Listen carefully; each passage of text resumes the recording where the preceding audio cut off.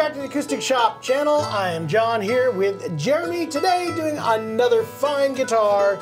I'm a big fan of these OMs, especially the Bedell OMs, and we're going to talk all about this OM right now. Well, in just a second actually, so we'll be right back with this.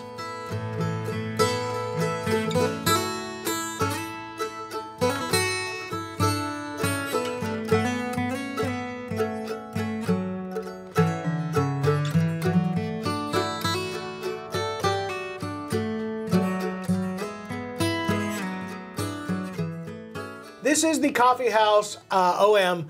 No cutaways, no, this is in a natural top. Actually, this was in an aged toner finish. Really, really cool guitar. And I have to be honest with you guys. Please do. I wish you were honest in all the videos. Okay. But this time. All right, this time I'm going to do it. This, to me, Bedell makes the best OM, in my opinion, for the most versatile OM out there. I think this is it. I think from your style of playing, you know, it fits what you look for in an OM. I would agree with that. So before we get into all the specs and details on this, again, we want to thank you guys and encourage you to get part of our community by subscribing or liking this channel or this video and getting involved in the comments. We like to hear what you guys think of all this stuff too. And obviously that continues to let us grow as a channel and get better. And bring you more of this fun stuff. That's right. We'll bring you more cool things. So anyway, the Coffee House series is a fantastic series, a affordable but yet upscale boutique guitar. And I think that's what Bedell excels in, is an affordable boutique guitar. Now, I'm going to get flamed with, what do you consider affordable? When I say affordable, I'm not talking $500 guitars. I'm not talking $1,000 guitars. You're right. This is a U.S. built, boutique level, small batch, hand voiced, hand built all the way through. So in that sense, these are very affordable in the overall scheme of things. If you're apples to apples comparing. So as a boutique builder, they, again, are doing a hand voice. They use their tone matching system. They really do a good job. Now, the big deal of Bedell versus Breedlove is traditional style guitars versus more progressive, modern style guitars. In that these are going to be dovetail joints, these are going to be in traditional body shapes and body specs, all that kind of good stuff. Wood selection is a little more traditional. Wood selection, yeah, definitely. So the Coffee House series, in case you have never seen that, usually consists of an Adirondack spruce top, rosewood sides and back, in this case Indian rosewood. These koa wood bindings, which look great. They standard come in an 1.11/16 nut width, ebony board, ebony bridge. Very traditional, very, classic. Here's where I think it excels. We just did a review of a Dread just before we finished this filming of this particular one. I can honestly say there's a difference, but it is nowhere near as stark as it is with most OMs. You got to realize that with an OM guitar, it's thinner here, it's much thinner here, overall body small, everything is smaller and more comfortable to play, yet with a Bedell voiced guitar, this sounds... It doesn't feel like it's lacking. Almost as big. This sounds bigger than some dreadnoughts I've played, with more balance and more, intricacies. But man, I mean, this high end, I'm going to grab my pick here, is just... The low end is just huge. And a lot of times in an OM, you get a little bit mid-rangey maybe, especially with a flat pick. Kind of chuffy mid-range, yeah. Well, this just seems very balanced, and it can hold up to a flat pick without overdriving it. I mean, I think the guitar player who's going to be looking for a guitar like this is your, obviously you want a bigger than average OM, you want that comfortable. I really see this excelling with a person, and I get this customer a lot, that's like, I love dreadnoughts. Man, my shoulder these days hates dreadnoughts. That's me all the time. and I'm getting that way absolutely as well. But I think you could take this out on a stage and compete in a bluegrass band, in a band ensemble. You could strum this thing huge. And you could flat pick it. But you could also finger pick it.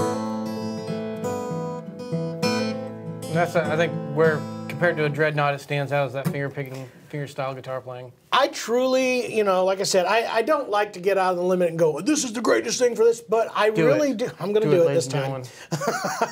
If I was looking for the most versatile, especially for a person that most of the time is using a flat pick and wanting an OM, the Bedell Coffee House is probably it.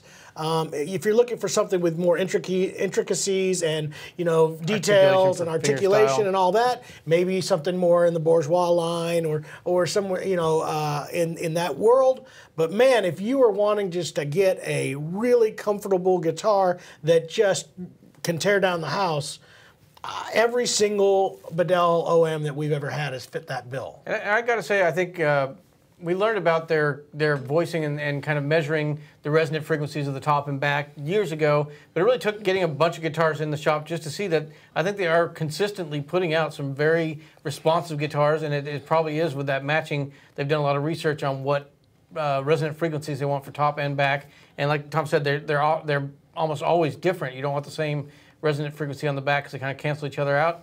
I think that has allowed them to get very consistent in putting out a very responsive, like I said, OM, and also the Dreadnought we just played was a monster.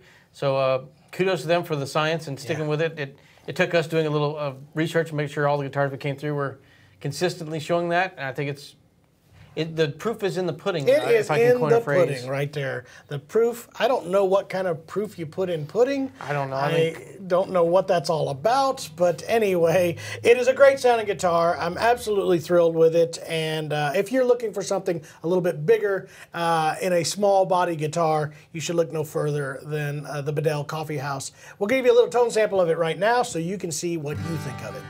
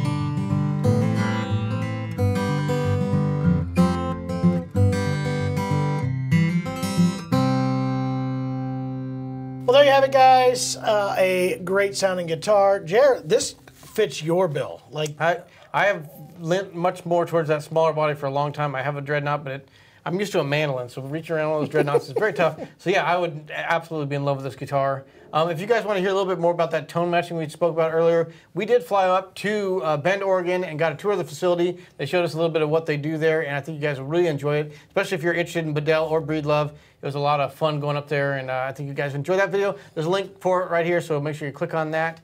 And then check back with us in this channel. We got, if you haven't already subscribed, subscribe and then push that bell down there so you'll be notified when we got new videos. Every week we release new reviews, performances. And we're going to get some more cool stuff coming this year from Bedell with exclusive guitars and cool stuff. So be following because you'll get to hear all about those if you are part of the community. So yeah, check out that video and we will see you next time.